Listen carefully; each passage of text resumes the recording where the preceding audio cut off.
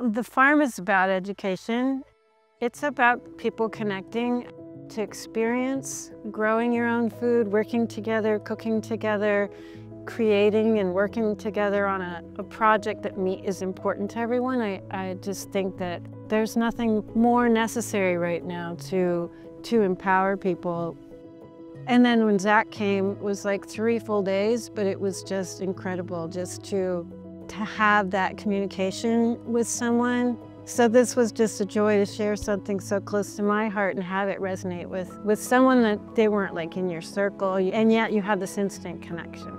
That was it. It was meeting his client, and then they offered to show me the 3 to 5-year-old water bodies, and seeing the difference and realizing that all it took was 3 to 5 years for that to happen.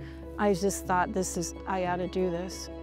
The more you align yourself with the patterns of nature, I think we realize how interconnected everything is, and that the power of nature is through her diversity. So in the Water Stories course, we came from all over the world, all with that shared interest. It just provided the ground for such rich connections.